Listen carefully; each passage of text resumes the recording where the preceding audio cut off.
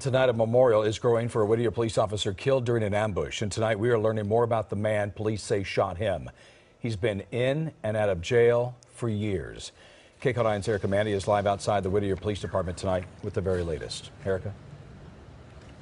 Well, Jeff, Officer Boyer's family called him, Officer Boyer, a hero who served with purpose. And here outside the Whittier Police Department is still a growing memorial. People are still coming by to pay their respects. But tonight, Officer Boyer's family also has a stern message for Governor Brown as they learn more about the suspected gunman. It's a second night of mourning outside the Whittier Police Department as this community remembers Officer Keith Boyer. It's emotional for those who knew him and even for many who did not. My son's also an officer for LAPD, and so I feel that we're connected, we're family. I wanted to show my sons, the importance and the meaning of paying respects and the authorities and what they do for us. Detectives say 26-year-old Michael Mejia is responsible for shooting and killing Officer Boyer and wounding Officer Patrick Hazel Monday morning.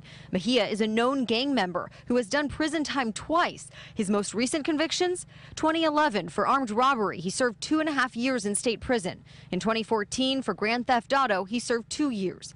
And after he was released in April of last year, he had 5 probation violations.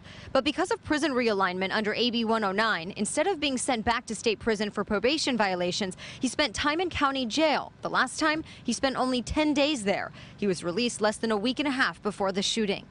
Officer Keith Boyer's cousin sent me this statement. Keith Boyer's family hopes Governor Brown addresses this tragedy. As Californians, we will not continue to accept his ineptness. The community of those who serve deserve better than to be under the veil of lawmaking that does not ensure their safety. His family says they want to make sure Officer Boyer does not die in vain. Just showing appreciation to his family and my love and support. And it's really sad to see.